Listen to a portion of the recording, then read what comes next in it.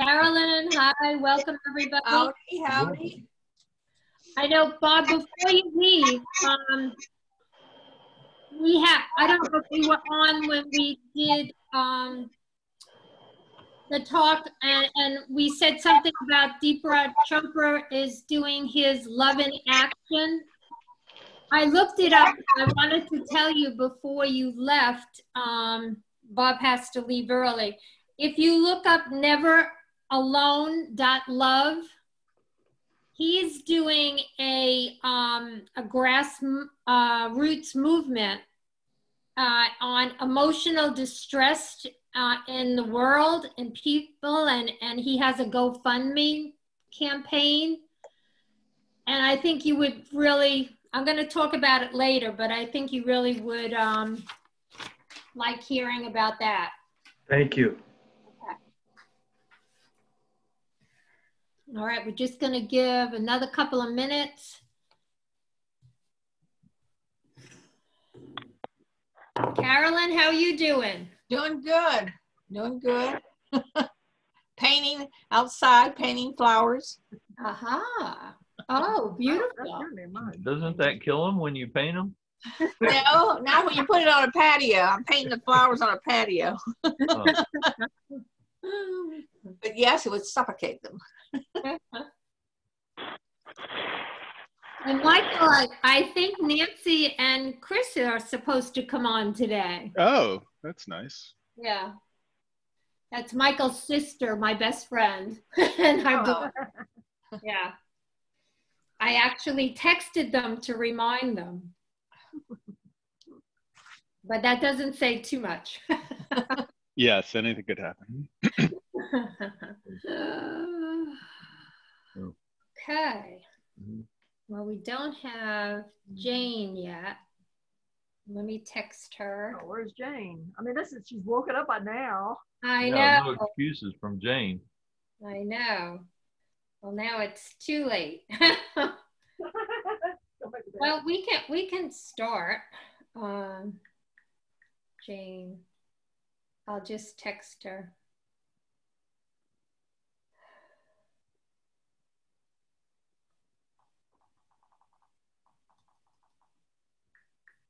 Okay.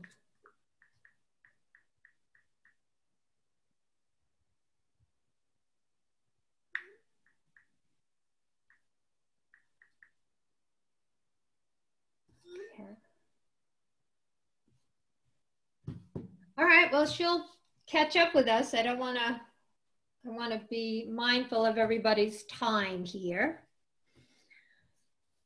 And whoever is supposed to be here will be here.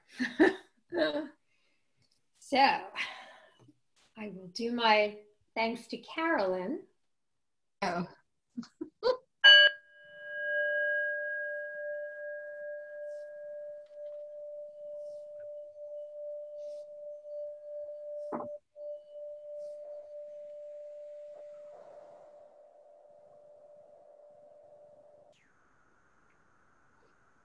Well, thank you everyone for coming. I'm so glad to see you, even if it is on Zoom. Glad to touch base with everybody. So we'll start with the opening music. Mute everybody. I'm going to mute everybody. If you need to speak, please unmute yourself. Okay.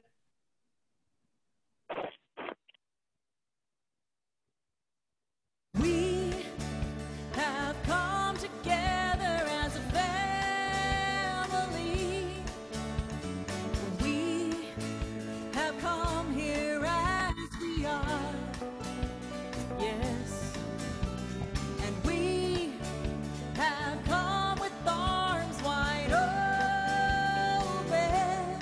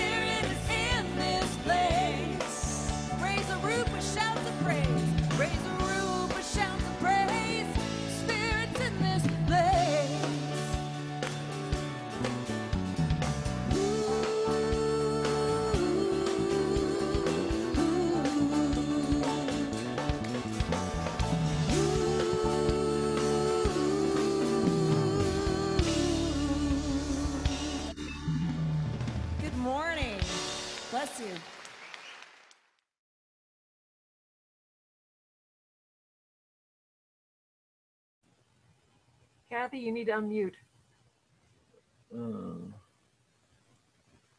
There you go. We did it. Okay.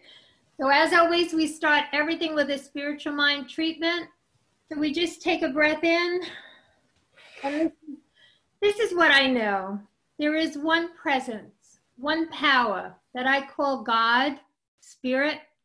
This presence is the underlying reality for everything, everyone and everywhere. God is the ultimate creator, all love, peace, harmony, and grace. Spirit is eternal and changeless. I live in the spirit of truth, and I am conscious that the spirit of truth lives in me. I know, and I know that I know. We are one with God. Spirit animates everything that we do, say, or think. We are a center in the divine mind, a point of God, conscious life, truth, and action.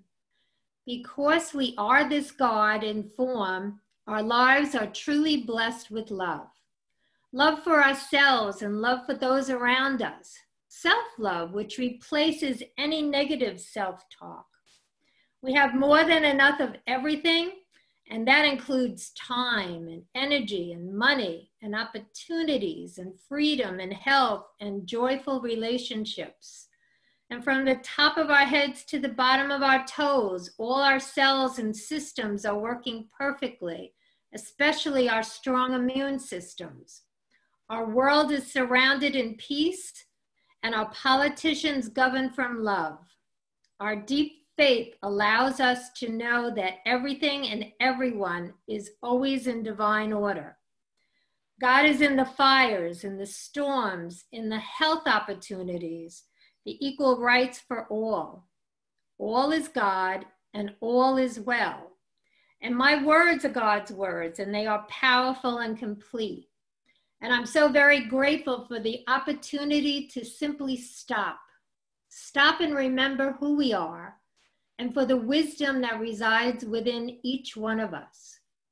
Grateful for each other and for the love and the faith that surrounds our lives. Thankful for health in the air and our lives being wrapped in peace and equality, and for knowing that anything that is not in alignment with this is released.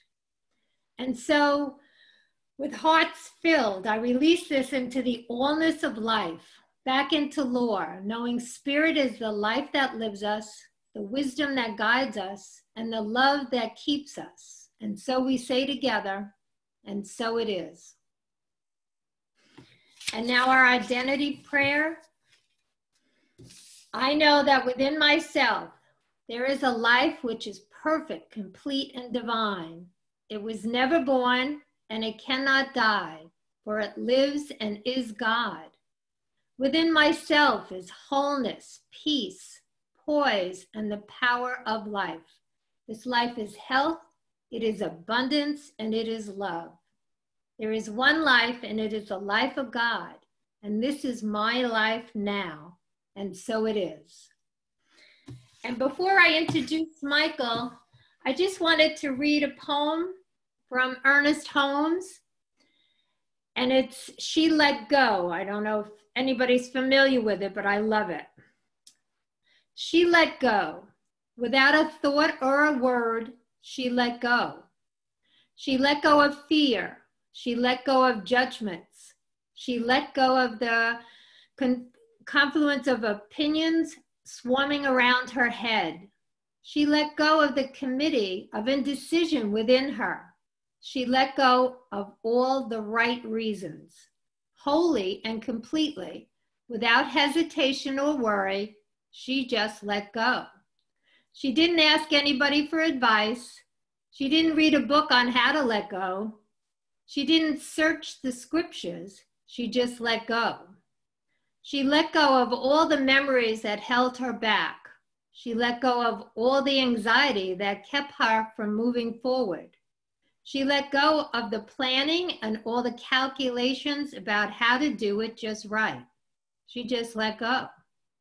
She didn't promise to let go. She didn't journal about it. She didn't write in a projected date in her day timer. She made no public announcement or put no ad in the paper. She didn't check the weather report or read her daily horoscope. She just let go. She didn't analyze whether she should let go. She didn't call her friends to discuss the matter. She didn't do a 5-step spiritual mind treatment. She didn't call the prayer line. She didn't utter a word. She just let go. No one was around when it happened. There was no applause, no congratulations. No one thanked her or praised her. No one noticed a thing. Like a leaf falling from a tree, she just let go. There was no effort. There was no struggle. It wasn't good. It wasn't bad. It was what it was. And it is just that. In the space of letting go, she let it all be. A small smile came over her face. A light breeze blew through her, and the sun and the moon shone forevermore. That's from Ernest Holmes. And now I just want to introduce Dr. Michael Rogan. And I'm sure everybody is familiar with the last time Michael spoke on Buddhism. So Michael's here again now to talk on mindfulness. And Michael works as a neuroscientist and a psychotherapist and is the founder of a digital health company devoted to supporting people who have serious illnesses.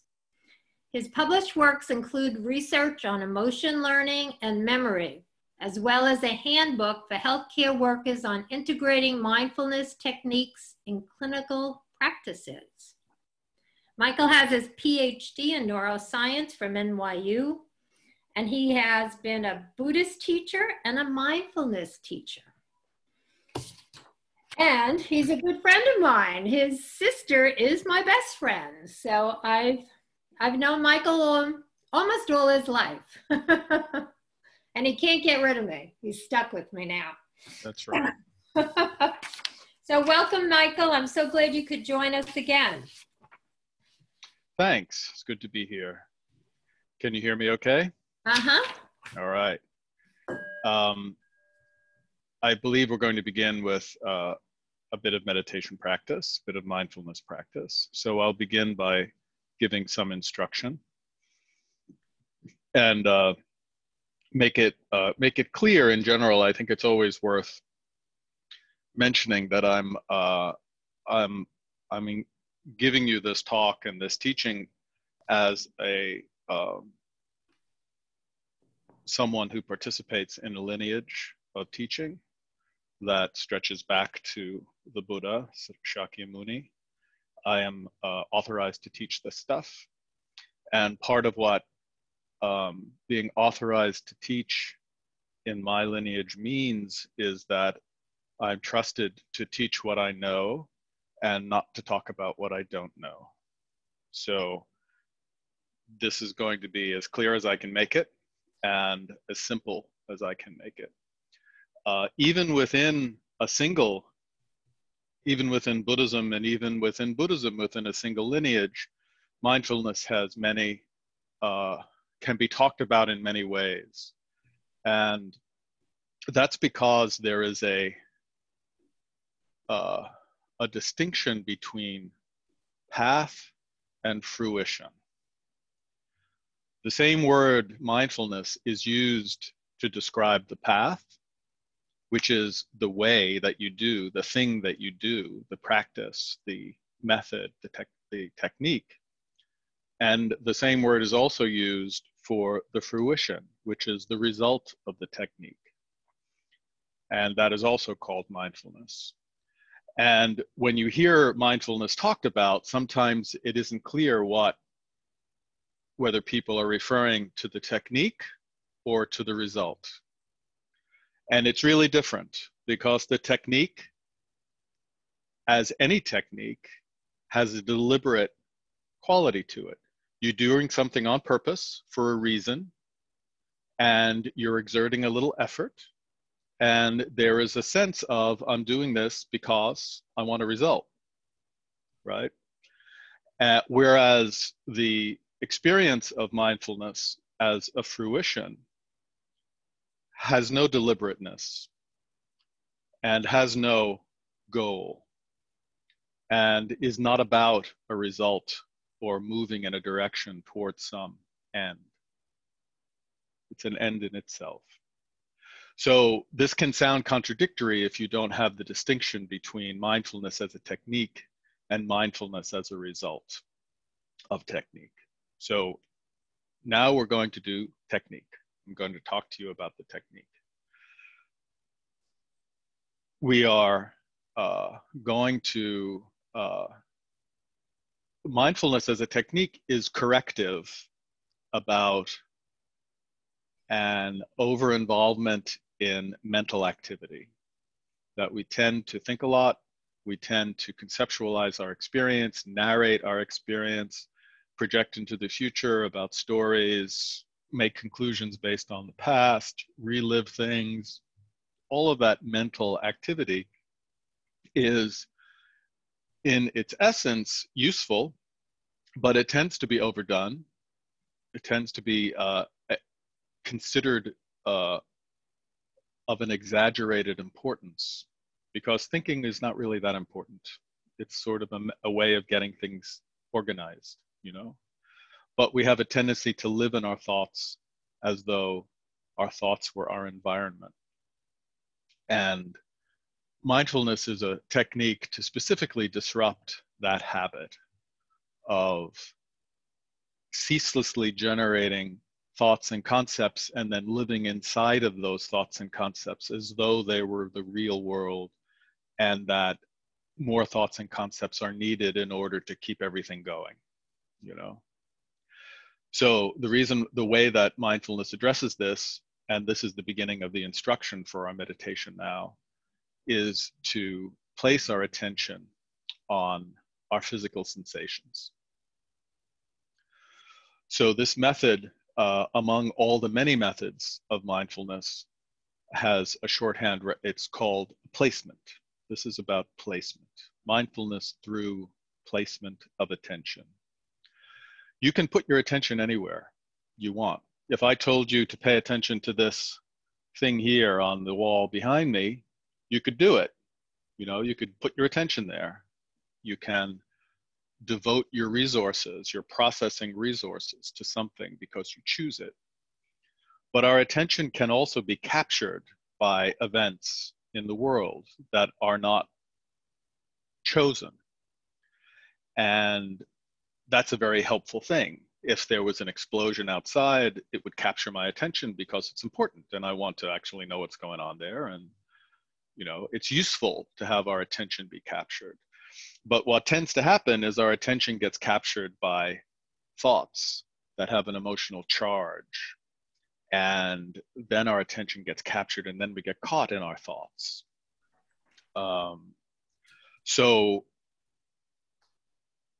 But no matter what, we're always able to place our attention, right? We can do it. And so in mindfulness, I place my attention on my physical sensations. And I can choose an object of mindfulness, which could be the sounds that are happening around me, or it could be the physical sensations of the breath.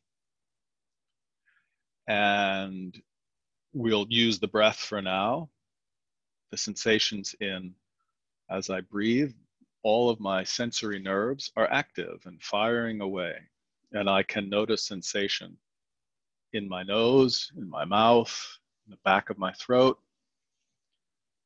in the movement of the chest and the abdomen as I lift and open the rib cage, push the diaphragm down, bring the air in. And then as I relax and let the air come out, I feel those sensations. And it's important that you feel the sensation, not picture some image of the air going in and out, or think about the breathing, or, you know, the yoga stuff like, you know, blue light in and white light out and all of that stuff. We're not talking about that at all. We're talking about the actual activity of the peripheral nervous system as it responds to the movement of the air and the muscular exertion around the breath. So Kathy, you're not muted. So tell me, when you feel the breath, where do you notice it? Where do you notice the sensation? In my nose and in my stomach. Uh-huh. And in your stomach, what do you notice? What Uh, kind of sensation is it? it's my stomach goes out and I feel a coolness come in.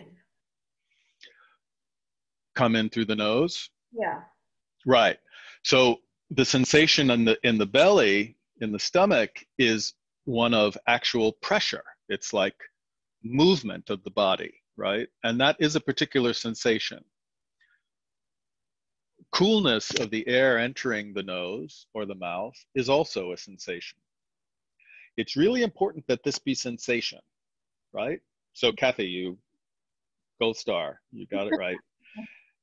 And the reason why mindfulness is effective in this way is our sense, feeling our sensation is our ticket to the present moment. Because you can only feel your sensations when they're happening, and they're happening now. So as you breathe in and feel the coolness in your nose, you are in the moment.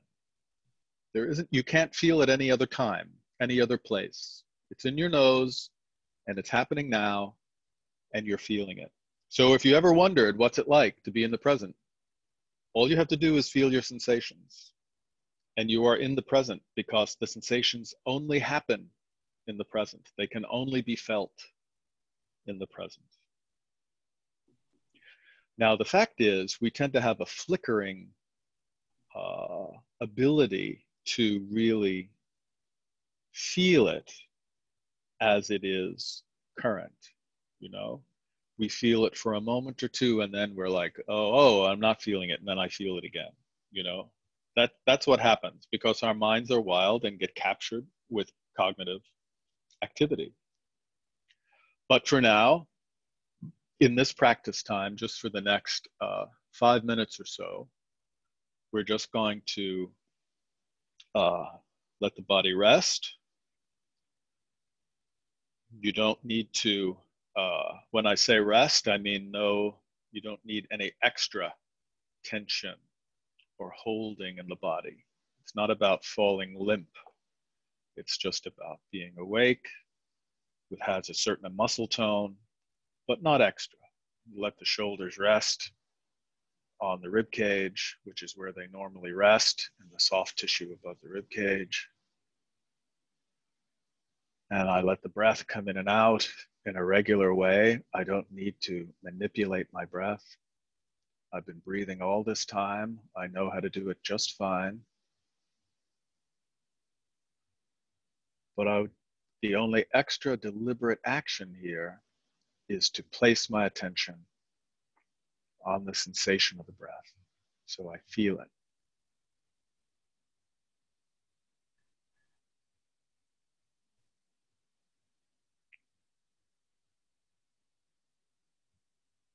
And if I notice that I'm not feeling it, just right away, just feel it again. It's always happening. You're still breathing. The sensations are still occurring. It's just about placing your attention again.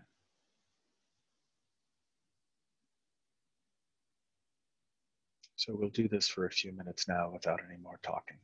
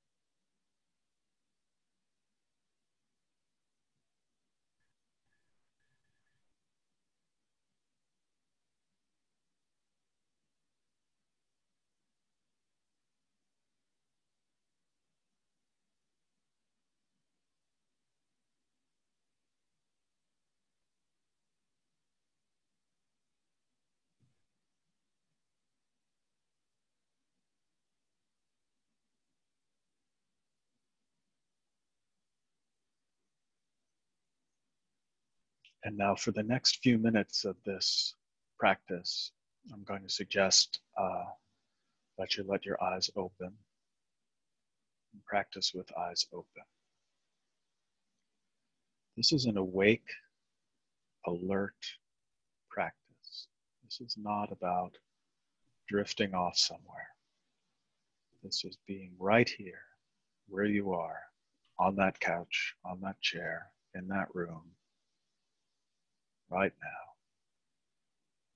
There is no need to shut anything out or to have your attention be narrow and exclusive.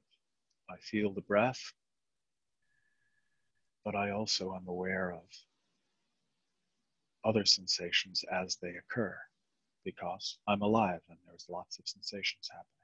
They're all happening in the present. The different sounds,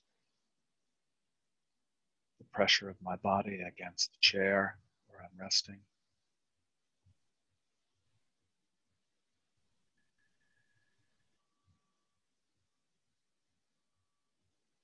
And I feel the sensation of the breath also. And I just let my eyes rest open. Awake means open eyes. Close your eyes when it's time for sleep.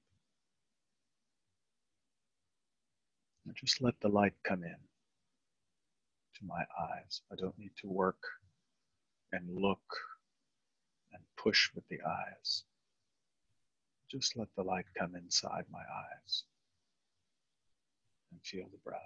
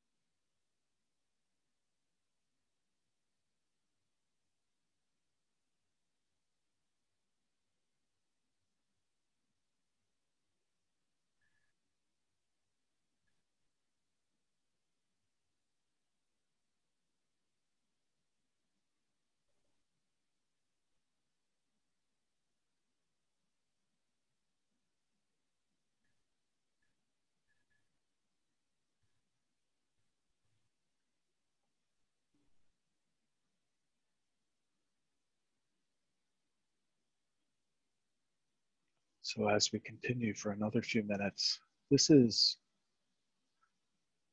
intended to be under all the thoughts.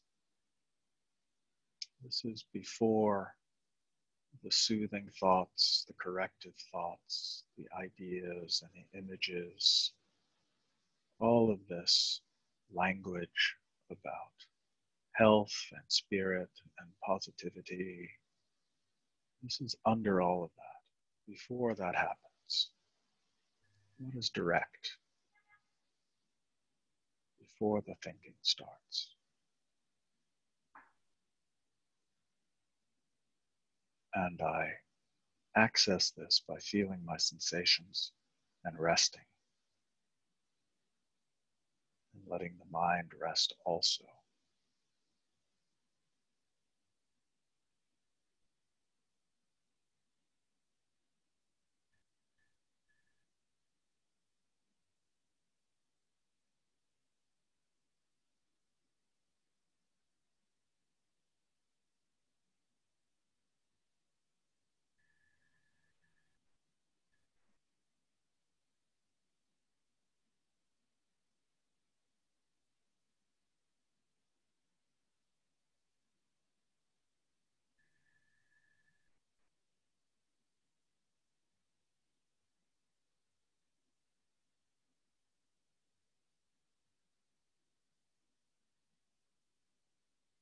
One more minute.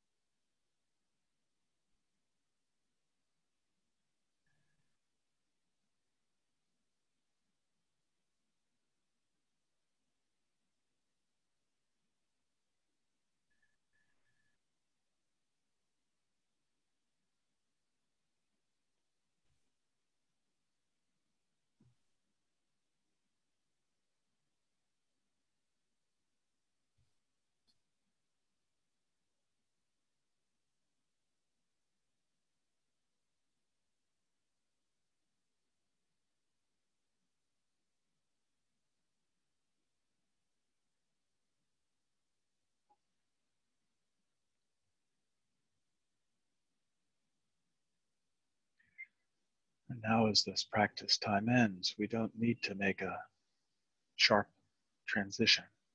Just start paying attention to each other's faces on the screen. Kathy, can you stop sharing so we all can see everyone at once on the screen?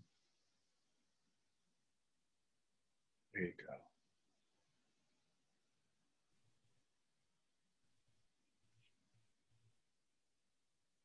Ah, there we are. Now we're all here. Okay. And it would be helpful to, if you have the video available, to turn it on. You can take a moment to do your hair if you must, but go ahead. Turn it on if you can. I know I have to do my hair. It's really long now in lockdown. Can't be a wild therapist on video. Yeah. So I want to ask what that was like, and would anyone like to tell me about that experience? We're going to proceed now by this way, by questions and answers. Unmute yourself if you wish to speak. Kathy, you raised your hand. It was very different. It was really different with your eyes opened. Very different. It wasn't, I don't want to label it bad or good. It was just very different, you know? And it's nice because it gives me a chance to do this when I'm in my life instead of closing everything out. It really is, it was a very good teaching for me. Mm-hmm. Yeah, it has practical advantages. Like you say, it makes it more portable. Yeah. You can do it while you're waiting for the light to change. Yeah. You don't have to, but it's also, in principle, it's it's very basic that mindfulness is about being open to everything that's happening. So to deliberately shut off things, sensory avenues, is just the wrong idea. It's not what you do. It's not what you do. Now, sometimes people find eyes open hard. They have sort of a difficult experience. Did anyone find it sort of less easy with the eyes open? somehow, that there was a feeling of difficulty around it. I Yeah, go ahead and start talking, whoever does. Well, I've always, I guess, thought of mindfulness as necessarily maybe just focusing on the breath. When you were talking about paying attention to other sensations, like sitting in your chair, that was kind of broadening for me. I mean, because part of my spiritual practice is to not be dependent on any person, place. Oh, you froze You for a can second. do it wherever you're at. Say what you just said again, because you froze for a moment. I'm not sure where I froze at. Part of my Not being dependent on things. on any person, place, or thing. Like Kathy was saying, it's that's portable. You can bring it with you wherever you're at. Bring this sense of peacefulness, which is what I experienced in focusing on the sensations and not letting thoughts run away with me. There's something interesting about this as a technique, and the fact that the breath is often used. Now, the breath is used in many ways in many kinds of techniques within Buddhism and in other ways. But in mindfulness, one of the things that I was told by my teacher when she gave this to us was, it's not about the breath.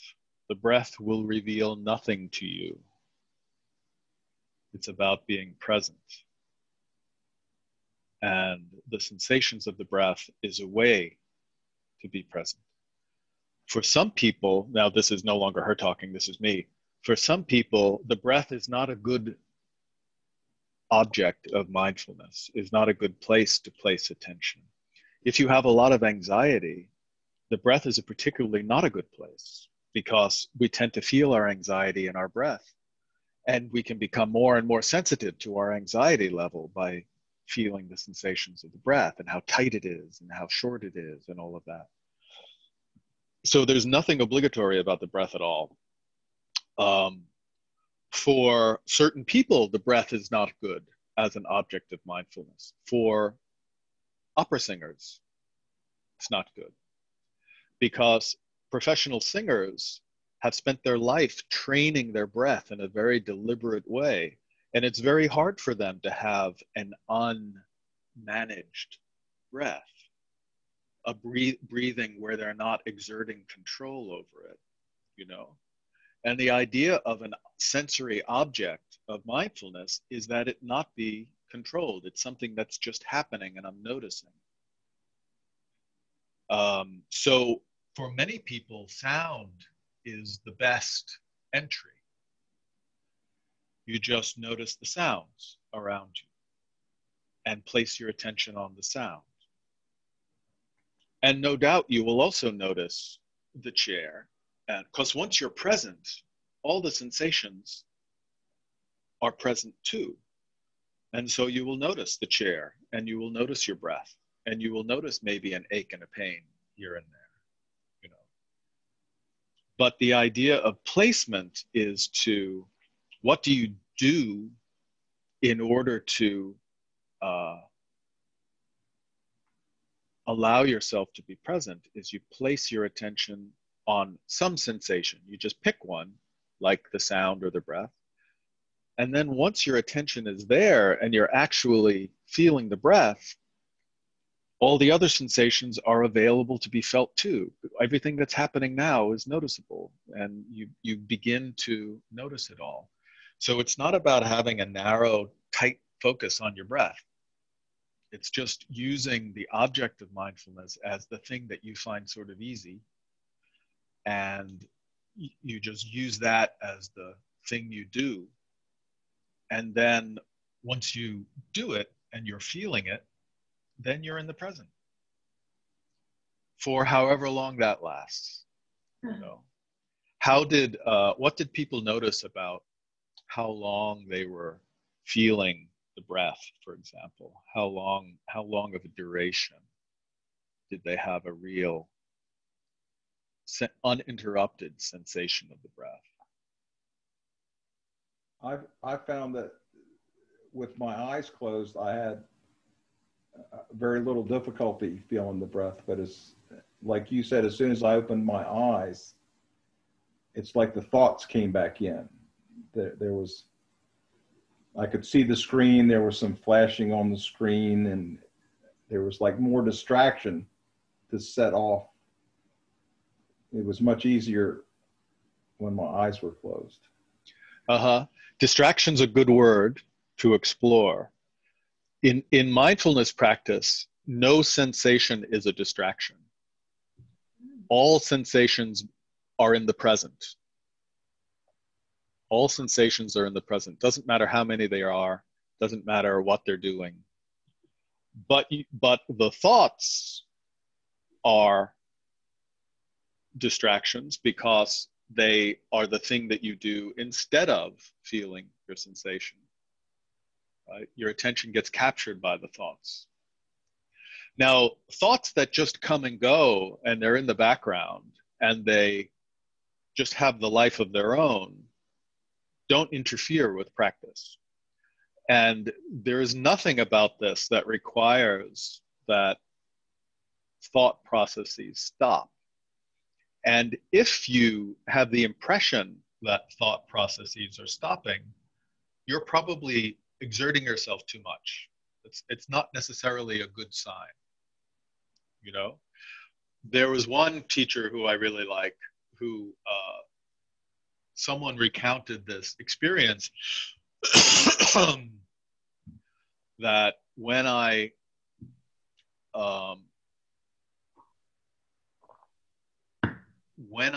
place my attention on the breath, my thoughts stop. I notice that my thoughts become silent.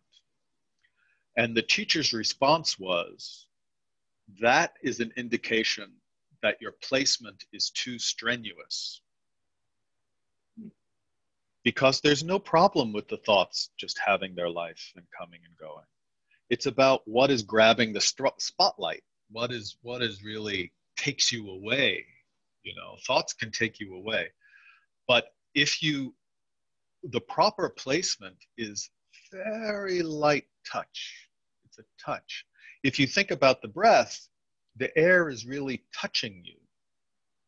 And all you want to do is feel that touch in the nose, in the throat, or the touch of the muscular movement. It's as light as possible, as light as could possibly be. So you're trying to be present to the sensations without being carried away by the thought. Because what I find is, it happens, I mean, it doesn't just happen now, it happens frequently, where I'll be doing something, then all of a sudden, a few minutes later, I'm somewhere else. Oh, totally, exactly. And I'll bring myself back, and then I'll go somewhere else after that.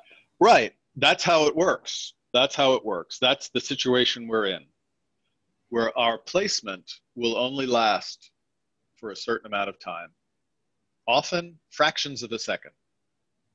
Not even a second, you know?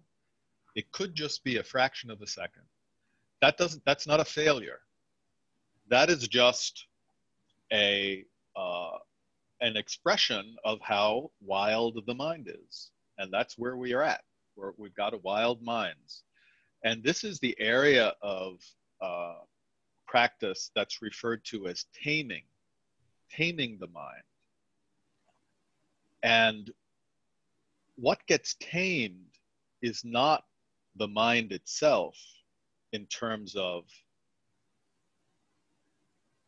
well, I won't say what it doesn't do. What gets tamed is the habitual activity of the mind. The chatter, the tumbling, the rolling from thing to thing to thing to thing to thing. That is, you know, the activity gets tamed. The stuff that is not chosen, but just sort of keeps happening. Like you're saying, all of a sudden you're like, oh, I'm thinking of that now, and I'm not doing what I was doing, and I was intending to do it. That's the part that we want to tame. And taming takes some deliberate activity. And mindfulness as a technique is a way of taming that unwanted, unneeded, sort of accidental, habitual activity, which, if it is not tamed, can occupy you for the rest of your life without a pause, right? That is what is called suffering. Because it is very hard to be nourished in the activity of the wild mind. It's very hard to be connected with others in the activity of the wild mind. It doesn't have room for that. So none of us experiences a completely wild mind, or else you would not have attended something like this. You would not have become interested in something like this, which is different from the conventional experience of life, right? But we all have more wildness than we're quite comfortable with. Otherwise, we'd be off doing our peaceful thing, and we wouldn't be attending classes, you know, we wouldn't be looking. Does anyone else have any other? Go ahead, what were you saying, Tom? I think the Course in Miracles says something to the effect that we're far too tolerant of mind wandering. Yeah. That's one of the things I've heard in my tradition too, which is, you know, people think that they're not patient enough to do mindfulness practice. But the problem is, just as you said, we're very patient with the wrong things. We're endlessly patient with tripping down the same stair in our mind over and of habitual soothing that works for a second but then leaves us a little queasy. You know, we're very tolerant of confusion and chatter and very patient with our wildness, and we can choose not to be. So the purpose of mindfulness really as a technique is to just try to break through for a moment of awareness of what it's like to not be fully carried away by the chattering wild mind. And then to notice that, oh, actually that's desirable. That's like, I want more of that, you know? And though it may sound paradoxical to sort of activate desire and, you know, as a way of moving on the path, the fact is we're just stuck with being motivated by desire all the time. So may as well desire something good. So we'll pick this one. And if you get an experience, even if it's very brief, the body wants it, you know, the mind will want it.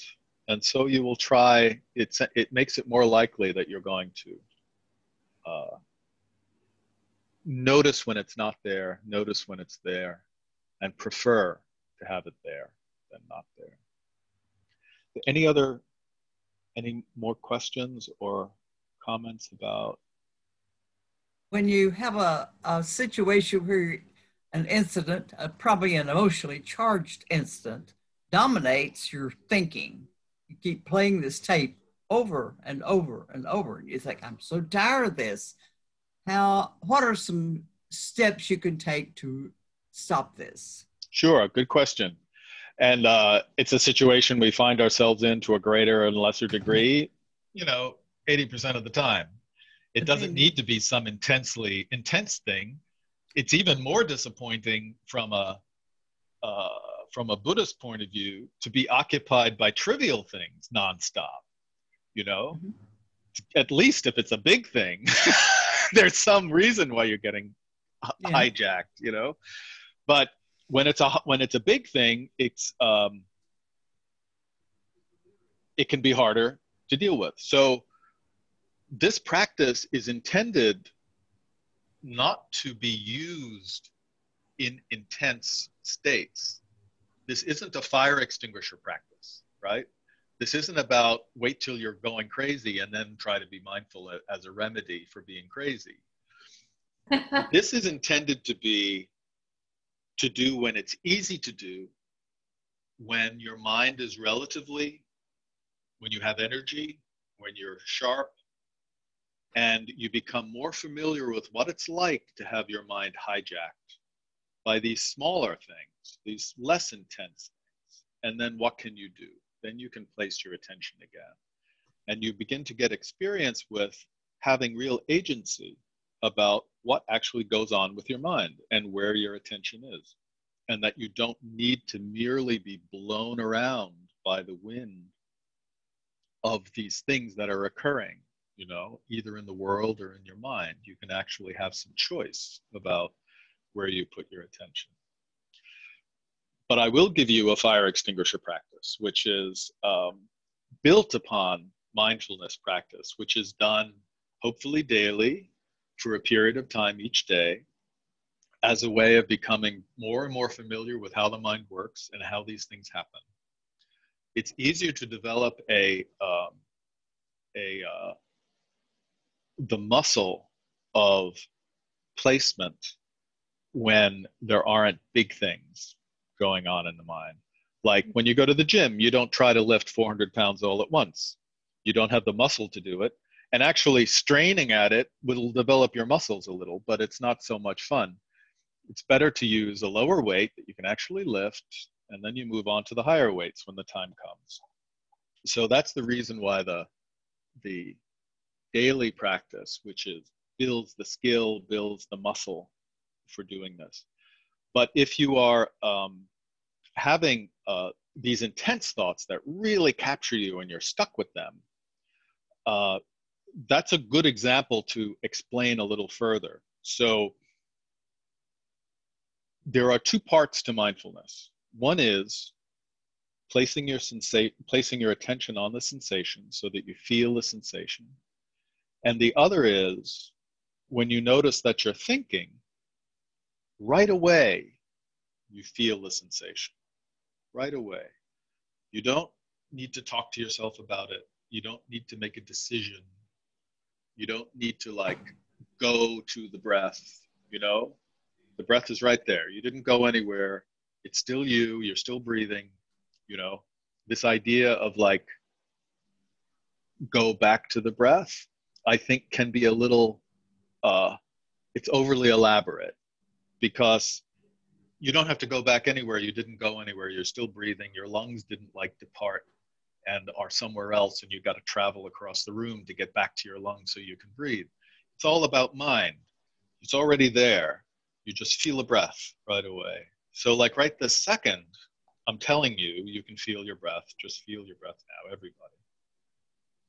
You don't have to do much. It doesn't take much. And you want to get familiar with how easy it is to do. It's instant.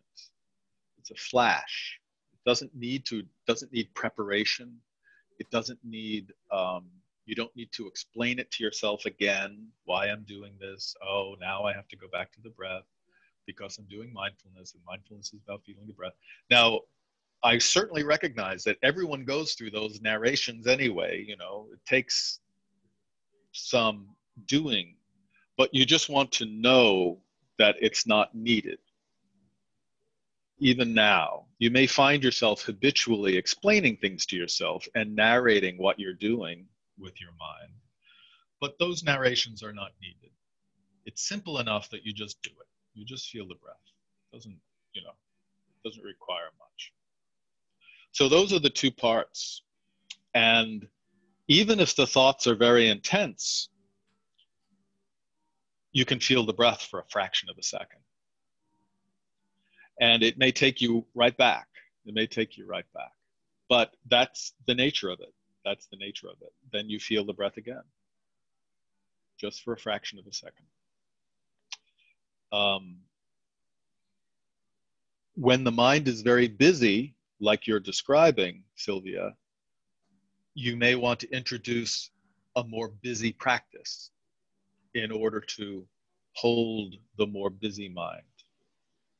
So one way of doing that is the next level of busyness is to apply a label to the thought.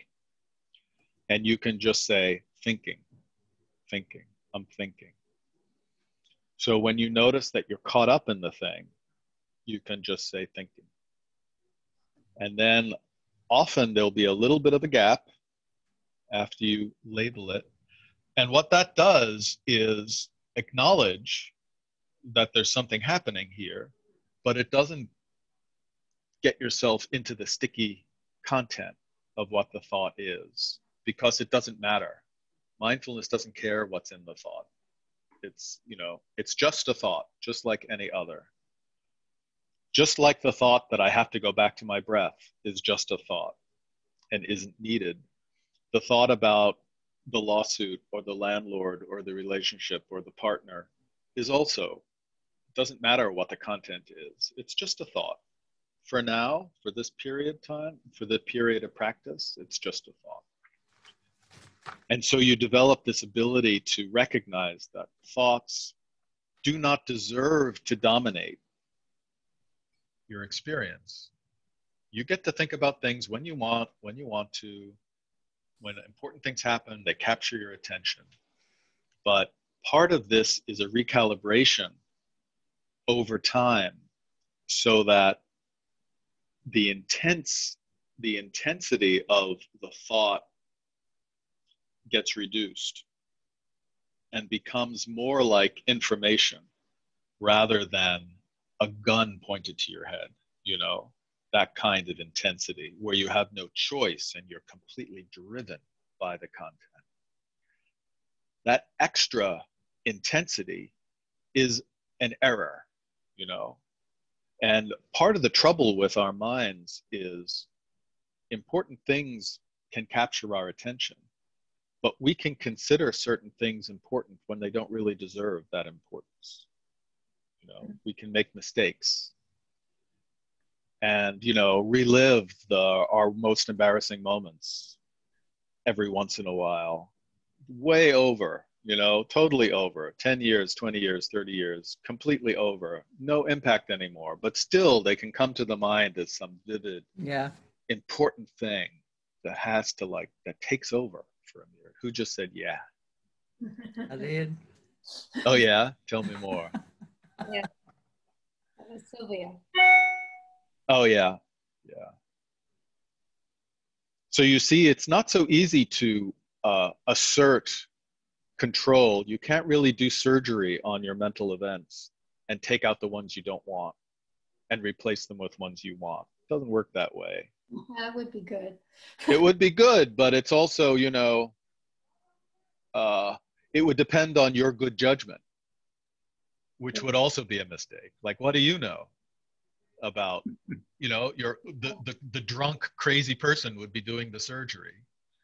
And so it's actually not so good because there isn't any real. So I think maybe the last thing I'm going to talk about is to give you a sense of hopefulness about how this works in that specific idea of how do I know what to do and that would be good for me, you know, because I'm the one who is having all this confusion. So what good is it for me to be exerting myself? And isn't that just going to lead to more confusion? And my experience has certainly been that it tends to lead to more confusion when I'm behind the wheel because I don't necessarily know where I'm going and I don't necessarily know my motivations. And I have a very imperfect, you know, clarity about things. One of the reasons why mindfulness can promote clarity, which means an unbiased view, a view that is not dominated by past experience, by expectations of what happens. Oh, and now this is going to happen because I know who this person is. I never met them before, but now I know who they are. They're that kind of person, and they're going to do this. Clarity involves a more clear view of being present for what's actually unfolding at the moment. And as you can imagine from what I've said already, mindfulness is really taking practice of doing that, of being present as the present unfolds. But the way the body is involved is what gives you some hope for accuracy, because your sensations are accurate. They are what they are. You can exaggerate thoughts to no limit, but you can't exaggerate the sensation of the breath in the nose. It's not that big a deal. And it fits your body. It's the right size. And the same with the sounds. They are what they are. It doesn't matter what you feel or what you like, what you don't like. The sound just happens to be what it is. And that sort of calibrates the system to reality, to what real intensity is like. What is the unexaggerated intensity of sensation, of being really in my body in the moment? I'm breathing, I'm feeling the presence of the chair, and even if I have chronic pain, I feel the pain. But it has its own intensity, and it doesn't, it may change over time, but it isn't as exaggeratable as thoughts are, It is just what it is. So there's something that is basically sane about mindfulness, in that it doesn't depend upon your ideas about what should happen, or what you prefer, or what you dread, all of which color our experience very profoundly when we're not, doing practices. It's just about what's happening now, and what are the real sensations that are happening now. Now, this can be a little boring to someone who is more interested in the drama of their, cognitive, conceptual horror story about how they're being thwarted and how they're being mistreated, or power plays and all of that stuff. Now, that isn't to take away from the fact that people certainly they are mistreated at times, and they ought to do something about it. And this is not trying to ignore it, but clarity will help you be effective in those circumstances. When there are transgressions, when this is not about some suppressive equanimity about just feel the breath and everything's going to be fine. You can feel the breath and be unjustly imprisoned, and you can still feel the breath, but that doesn't make it just that you're imprisoned, and something should be done.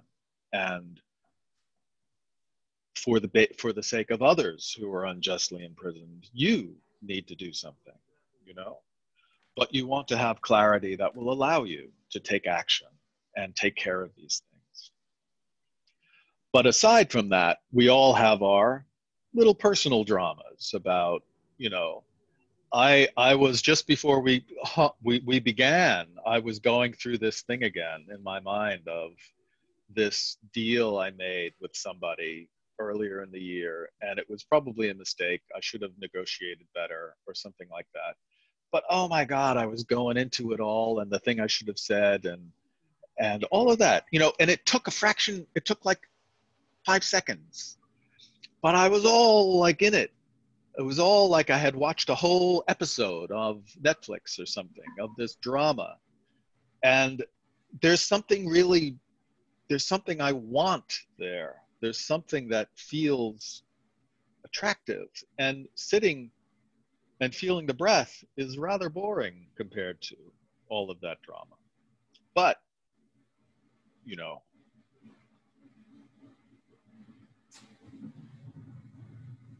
where is the value? Yeah. Go ahead, Kathy. Can you address, like, if you have a lot of pain, physical pain in your body? Yeah. with the mindfulness, you're feeling the sensation, but can you put more emphasis on another sensation? Yeah. When there's chronic pain, the feeling inside the body can be hard to do. You don't want to start there. You know, you don't want the interoceptive sensations because that's where the pain is. And so it can be hard. So there are other things to try first, which is to mindful walking, for example, mindful activity, where you place your attention on the sensations of the activity, like washing the dishes. You pick up the plate, you feel the plate, you feel the water, you hear the squeak when it's clean. Folding the laundry, walking. You can do that for a period of time so that while you're walking, you feel your feet as you're stepping, you see the visual field go by as you move forward, you hear the sounds, you know. And the goal with respect to chronic pain is that our attention, which can be very tight, can open and become bigger so that we have our full life and the pain also. You know, the pain is happening, but our other sensory experiences are happening too. So I will give you this. I don't know if I may have talked about this last time. I don't think I did. This is important, and I'll just give it to you in a short statement because it relates to what you're saying. When something important comes up and it captures our attention becomes narrow and focused on the thing. You know, we are able to have a very tight attention and do it at will. Like if you want to do your taxes and, you know, just get them done, you're going to have narrow attention. You're going to exclude a lot of things. You're going to focus and you're going to just do the thing that needs to be done until it's done. And then you can relax your attention and be more open. Now, this tight attention, see, I'm like a tube, I'm looking through it. This tight attention is very valuable, but it's also exhausting and it is deprivational.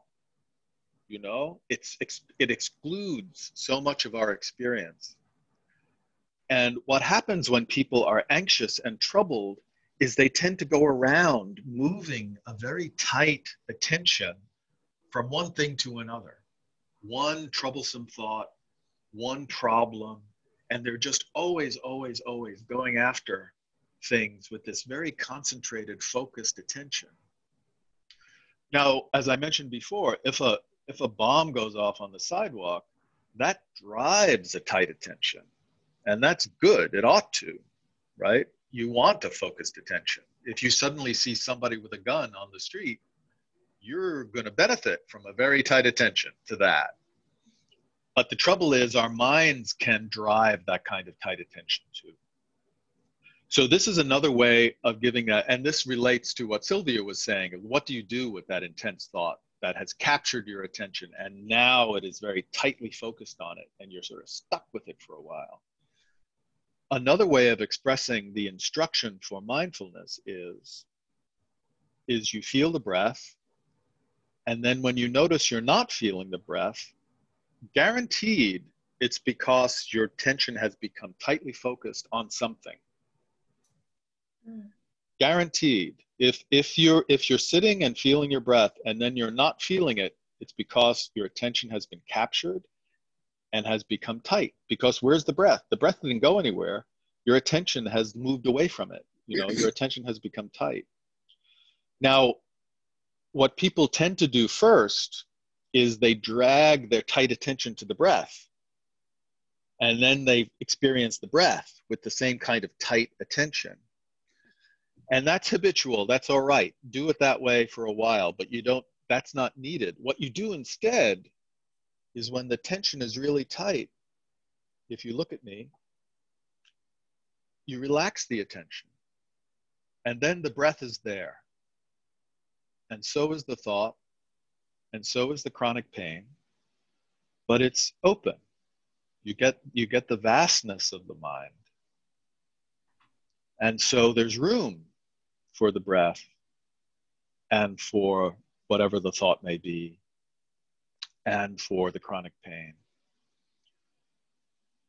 And as this progresses, the pain may take center stage and get spotlighted, and you become tight on the pain. And then you can learn that you can relax your attention and have a bigger experience where you haven't extinguished the pain, but there's room for the pain. It doesn't dominate your experience. It doesn't become the only thing you see, right? It's funny, while we were doing this, I had a cramp go down my leg, one of those really cramps. And I'm sitting here and I'm like, no, this cramp is not going to, not going to take all of this meeting. I'm not going to get up and scream. And it was like, like just like you were saying, it's a tightness. And once you let go of that tightness and go somewhere else, it does open it up, Yep. I see that. Mm-hmm. See that. Was this something like when people used to put a rubber band around their wrist and plunk it, Well, that's what you do. That is when people are in great distress and are really dominated by the distressing thoughts, that is a way of providing someone a more sharp sensation. And I've worked with people like this as a therapist, and they talk about that as being the distraction. I need to be distracted from my thoughts. But the fact is, the rubber band on your wrist, snap, that's your life.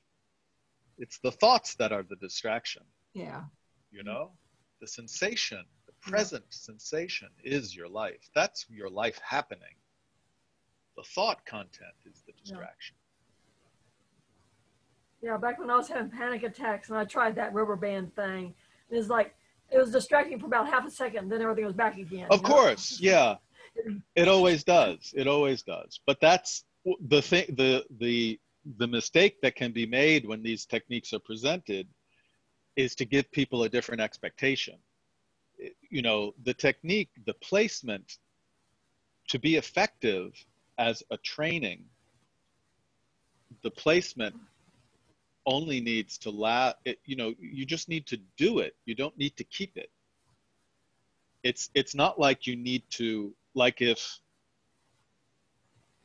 this was my breath and this is my attention, my only all I need to do is touch it. Just need to touch it and I'm done. Doesn't matter how long it stays at all. My job is not to grab it and to nail it in place. Right. That requires a lot of thinking, and we're not doing that. All I do is touch it. I just touch it. And then I notice that I'm not touching it, and then I touch it again. And then I'm not, and then I touch it. That's the practice. Because it's the choice to touch that is what you're learning. Staying on the breath is not what you're learning. You're learning to choose and to have effect, to actually be able to touch. Once you develop that ability, the mind calms down dramatically over time. And then the duration of, time that you're not getting dragged away just naturally reduces because all the intensity of everything goes down. Yeah. I wanted to share something and see what you thought about a practice that I had used for a while. Like I think it was Einstein that said you can't change the problem with the same mentality that got you there. And if your mind is consciousness, honey. If your mind is prone to wandering, a practice that we would do is we would take 10 minutes, have a candle that was lit, set a timer for 10 minutes, and every time we noticed our mind start wandering, we would make a mark. Now that candle is the thought that you want to think. And when your mind starts wandering, you make the mark, and that makes you physically aware my mind is wandering. So you're training yourself to focus on what you want to think. And we got where we're at by basically training ourselves or repeating, going through habitual thoughts of getting that monkey mind. And there are several other exercises that we do. And it was a non-judgmental thing because you could make a mark, and at the end of 10 minutes, you could have one mark, and that could either mean that you were so focused, you only had one distraction, or that your mind was wandering the entire time and you only noticed once. Yeah. It has to be non-judgmental, and it has to be with the talking about it's practice. You can't. Right. So as I mentioned, history. Yeah, as I mentioned, when the mind is very active, very busy, you may want a more busy practice. And what you're describing is one of the more busy practices one can do. Because in response to a thought, you take an action and you do something, and then you know. Now, you want to be careful about busy practices because they can get so busy that they're not practice at all. They're just sort of chasing yourself around and policing yourself, which is sort of can be a neurotic way of trying to practice, So you want to start that way, and then after a while that you start noticing, then you take away the paper and the pencil, and just when you notice your mind, and it's about noticing it without any judgment. Are all involved just recall or focusing on an image that you want to hold. Sure. And so you're expressing the same thing I am, which is the less busy practice is closer to the fruition, which is mindfulness that is not effortful, that is not deliberate, but is just being present. But if the mind is so busy that you need a rubber band to even know you're there, by all means, get a rubber band and remind yourself that you're actually physically here in this chair and you're not being like blown around the universe in these thought storms, And likewise, these other practices too. The thing that I'm warning you about is that we may think we need something more busy than we do because the mind wants busy. And the ego, the ego, which is distorted and is built up of this habit of these acquired habits about what I need and who I am and what people do to me and what I need, all of that, these distortions that we have can be quite happy to let you practice for a little while and just wait till you're done and then resume, So a busy practice can be very supportive to a neurotic process because it's sort of like, okay, yeah, now you're done and all right. Well, the biggest thing it did for me is that it gave me a greater ability to become aware of when my thoughts are wandering. Exactly. A lot of times I didn't have, and that was the intention behind it.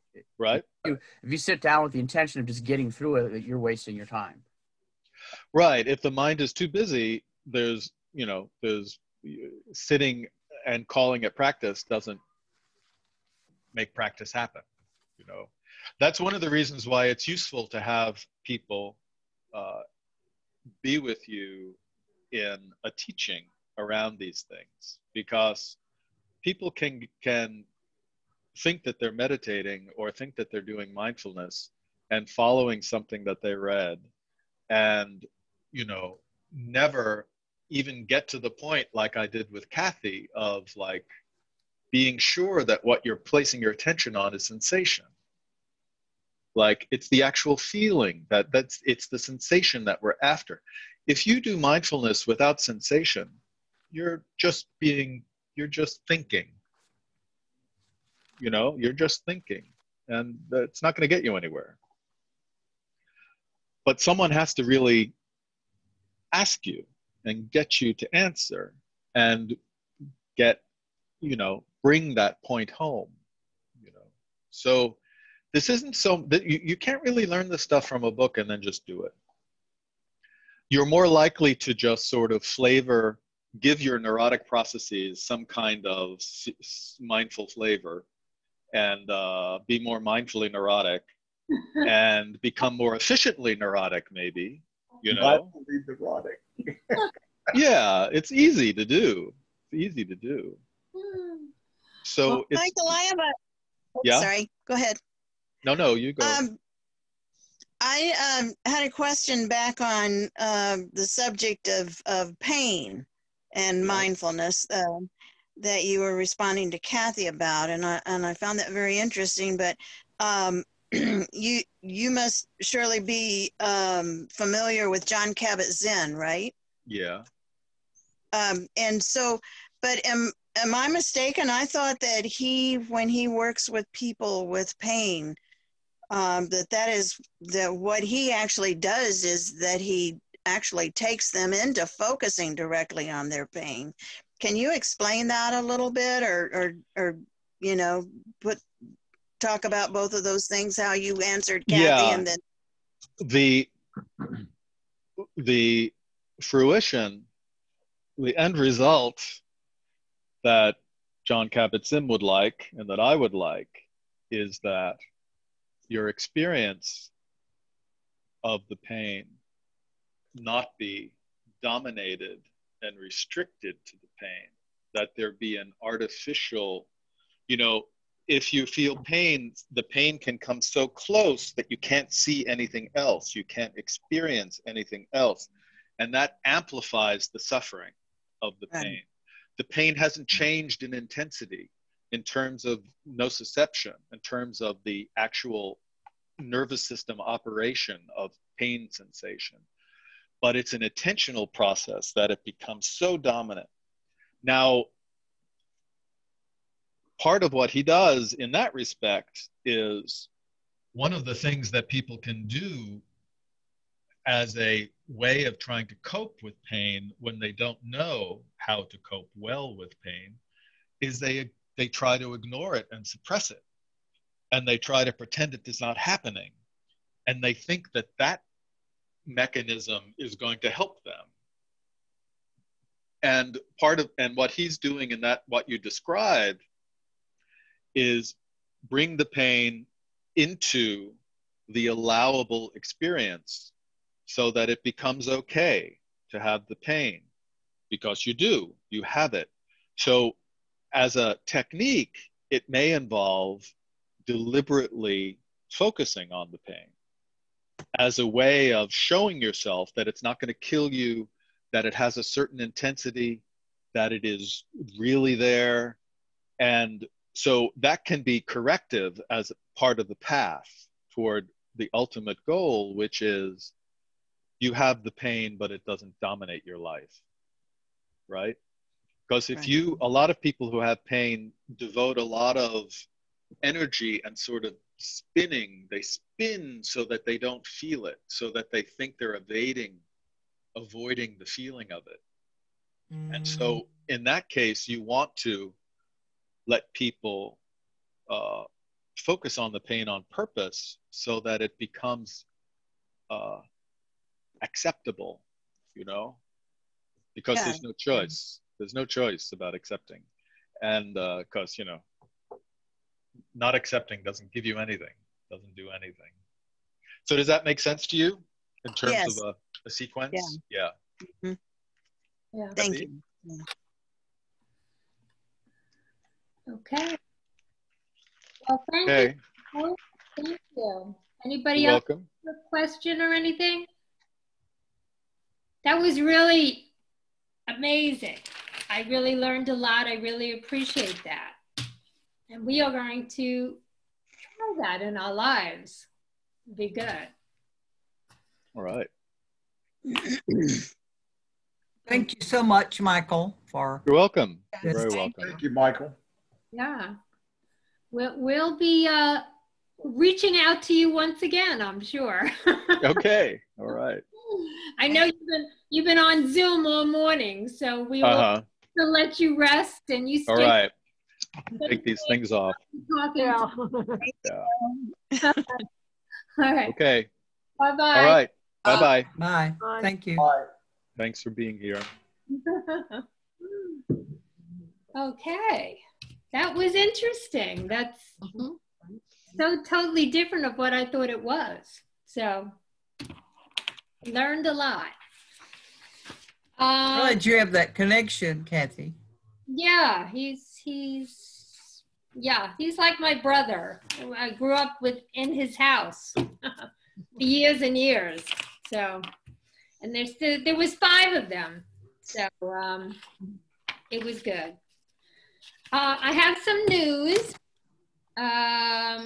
Tomorrow is the International Day of Peace, and I'd like to do something for that day.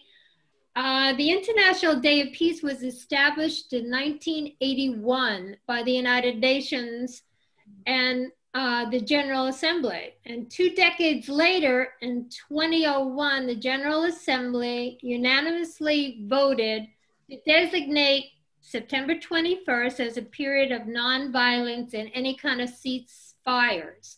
So churches and everything all over the globe are having all kinds of different things that you could really tap into if you just Google it. And CSL is doing meditations. A lot of the centers are doing a meditation. And I'd like to just do a simple meditation on peace tomorrow about 1 o'clock. It should only take maybe 20, 30 minutes. We're going to meditate for 10 minutes on peace, and they sent us a whole outline that we could do. So we're going to do the Zoom, the same Zoom that we're on now. We're going to do that tomorrow at 1 o'clock if anybody would like to join me. Also, the Deepak Chopra's, we mentioned it last meeting, and he's doing this program. It's a global universal movement on healing, and it's called Never Alone. And if you want to Google that, it's a whole big thing on Never Alone. It's trying to get help to anybody that has emotional issues, and it's tapping into the whole global community that people can get assistance and help. And it's called Never Alone. And let's see, where is it? You can go to neveralone.love. And it's a grassroots movement that aims to create community-led organizations around the world to help people in emotional distress who need community support. And it's being funded through a GoFundMe campaign. And right now it's surpassed all the original goals they had. So it's a very interesting concept, and it's wonderful. So if you want to check that out, that's called Never Alone. And my other thing is I ordered this book we were talking about, Love Yourself Like Your Life Depended on It. So I sent out the link to Amazon for that. It's about $14, $15. So I just got it, haven't read it yet, but I will let you know. And, and so we are working on phase 1 of the CSL to become a teaching chapter. And we're almost done, thanks to Paul and Ann. And I just wanted to put it out there that we are going to be needing a leadership council. So if anybody wants to be part of that and help us grow this, please let us know, because we're going to be completing, we have 60 days from when we finish phase 1 to go to phase 2. So that's going to be coming up very shortly, phase 2. And I wanted to thank everybody for their donations and sending me checks and for donating on PayPal. It's really nice to see the support we're getting from everyone. And if anybody has any subjects or any person that they're interested in that they would like to share that I could check out and we could have, you know, on our Zoom meetings, just let me know that too. And I think that's all the news I have, unless anybody else has news they want to share. Any news anybody else wants to share with us? This isn't related to Sights of Mind, but on October the 8th at the center, they're going to have a shredding truck there. So all those old things that you have that have your numbers and personal information, I think you could do, let me see, wait, I had it a while ago. You could do 5 grocery bags for $5. Okay. Say that again. What is that, Sylvia? I didn't understand what you could bring to the center. Anything that you have, you know, paper, work. Anything you want shredded. Oh, shredded. Shredded. Oh, okay. That you want shredded. Okay. 5 bags for $5. And what date was that? October 8th. Uh-huh. And they moved now, right? They're in the new location, the center? Yes. Uh-huh. On Belvedere. Okay. And you just drive up, give them your bags, and they shred it right there. And just quick and efficient. Great, great. I have a funny story about that. When I lived in Asheville, I was moving, I decided to burn everything in my backyard, you know, all my important documents. And my neighbor called the police and the fire trucks came and all. Oh my gosh. It was really. Well, if you live in the city, you're not allowed to burn outside. Yeah. So. Yeah, it was, you know, it was what it was. Another embarrassing moment. Did you get a citation? No, just embarrassment, and you know. You didn't know mindfulness back then. You could just breathe now, the cool air in your nose, and that's it. It was a very different feeling when you open your eyes, though, wasn't it? Yes, it was. It was more calming to me. Yeah, I didn't think, I thought my head would go, you know, crazy when I opened my eyes, but it wasn't. I didn't understand whether he wanted you to breathe the air in your nose and breathe out through your mouth or through your nose again. No, that doesn't matter. It doesn't matter. Okay, didn't matter. Just breathe naturally. You're just being aware of the way your body naturally breathes and what's going on and stuff. And you're being aware of the sensation. Yeah. You don't have to force your body to do anything. You just want to know what you're feeling. Right. Yeah. Being aware. And the whole point of that is that the sensation is inherently in the now. That's what he said. You know, when you're focused on the sensations, you are inherently focused on the what is. Right. Yeah. Yeah. Okay. Is this? All right. Shall we do? Thank you. You want to do a song, Jane, or our Blessed Always, and then. Okay. And then I'll do a closing prayer. All righty. Everybody ready? Yep.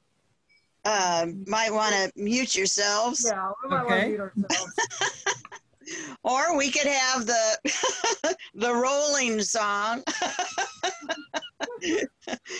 Okay. Blessed always, blessed always, for the arms of God surround us. Let our joy be so triumphant that we rest in God and say amen. Blessed always, blessed always, for the arms of God surround us. Let our joy be so triumphant that we rest in God and say amen. That we rest in God and say amen. Thank you, Jane. And I know as we go through this week, we are powerful, powerful spiritual beings. And I know we are who we have come here to be. With hearts open wide, we see the world through the eyes of love. And as we go through this week, especially tomorrow, let's know and think and feel peace and health and freedom, and send it all over the world. And also send it to all these people that are involved in the fires and the hurricanes. There's so much going on in the world today with the unjustness and everything. And let's just send our energy and our consciousness out to each and every one involved in this. And they know they are wrapped in love, just like we are wrapped in love. And we are blessed, and we are safe, and we are free. So thank you all for coming. I love you. Enjoy your week. Thank you. And I hope to see some of you tomorrow on Zoom for a short meditation. Maybe some mindfulness too. Thank you, Kathy. We'll open the Zoom about 15 minutes ahead of time. Okay. I'd love to come, but I'm going to be at work, so. I know. Okay. Bad Well, time. just think about it all, you know. Yeah. Yeah. It's a whole day and it's all over the world. So if we just want to add our energy to that, and the more people that do it, the better it is. Okay, Kathy, thank you. Okay. Nice to see everybody.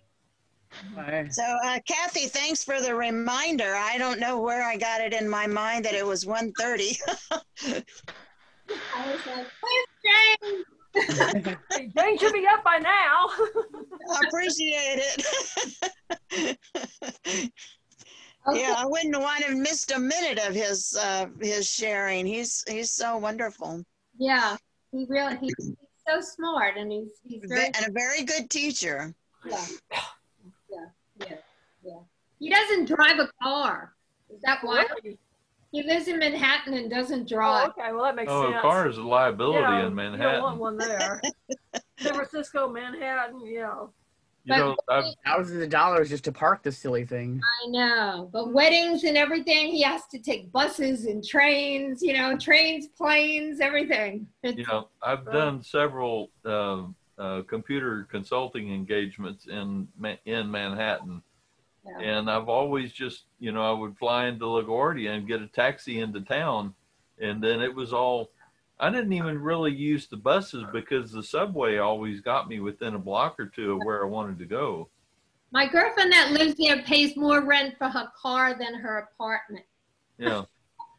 That's, what I would do, because I generally would come in on Monday and then leave Friday. So I would get a week pass for the subway, for the metro. I could have used it on the subway or the buses, but I get a week pass. My friends that live there, they say, you can't believe how many people are moving out of New York City. Oh, really? Unbelievable. She said there's just moving trucks everywhere. Maybe rent will go down. Yeah, it's from the COVID. The virus. COVID, yeah. They're going into the countries and the suburbs and everything. They're realizing that being all crammed together is how this stuff spreads, which is in fact the way it spreads. It's the tightness. You have to have fresh air. I mean, if you have combined air source, then that's the way it gets spread. Yeah. And like the apartment buildings, your apartment I think the typical apartment in Manhattan, they don't have air conditioning. If you want air conditioning, you put a window unit in the window, and I think the heat is probably like steam heat or something like that. But still, you have to go out into the hallway And the to elevator. get anywhere. And the elevator. In the hallway and the elevator, and if anybody that's been infected has been in that hallway or in the elevator, it's going to linger in that air for hours and hours. So that's they're realizing that this is not a healthy thing. So the ones that can will, and the ones that can't, well, there won't be as many of them. My brother lives in Wilmington, Vermont, and the house values there have tripled. Wow. I've seen that in Vermont. The real estate market right here is hot as can be. Yeah. It's not just that they're moving out of New York City; they're moving out of DC as well. Any cities, really? Any high density city, people are realizing maybe this is not such a good thing. Yeah. But when I would go doing this engagement there, I'd get one of those week passes, and it's like usually I'm picking it up on.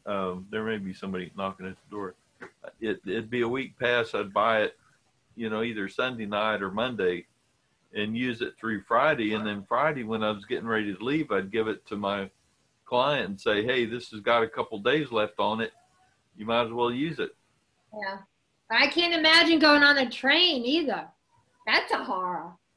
That would be really waiting on the train and going in this train with all these people. No. Yeah. Okay. People at the door. Anything else, anybody? Yeah. I'll leave the Zoom up. There's people at the door. I'm going to go see what's going on. Hey, Paul, are you and Ann coming into town later today like you usually do? We might. Why? Well, give me a call. We can grab something to eat or something. If we do, it'll be dinner time. Yeah. All right. Bye-bye, Bob. Bye, Tom. Bye. Bye. Tom, glad you had your other half with you today. Yes, that was nice to see Kat. Please tell her to join us again. And we even had up to 15 people today. So that was pretty good. All right. Thanks, Jane. Thanks. Bye-bye. Bye.